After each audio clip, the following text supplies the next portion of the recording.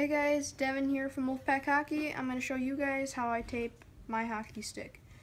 So for this video, I am going to be using my CCM hockey stick, the RBZ 150.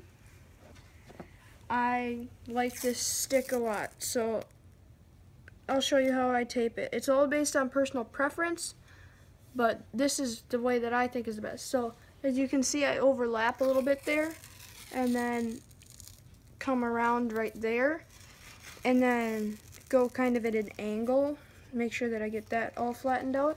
And then on the back, it goes to thin strips, like this. And I just do that all the way down the stick. So I will stop the video right here, and you guys can do that all the way down the stick. And then we will start back up once I'm finished.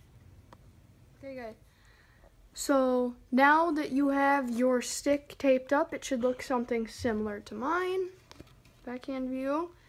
And notice how at the toe, I did not get it perfect. I really don't care. It's Pee-wee hockey. So I really don't care about the toe.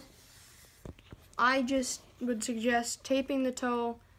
I don't know. It's all personal preference. I would suggest taping it just because it protects the toe more. As you can notice on the back of my blade, it's really beat up. That would happen to your toe of your blade of your stick if you did not tape it. So now that you are done with that, it should look like this. Flatten it out with your roll of tape. Make sure you get on the bottom, on the top, get that toe down, and get down the backhand. And then you are done taping your stick.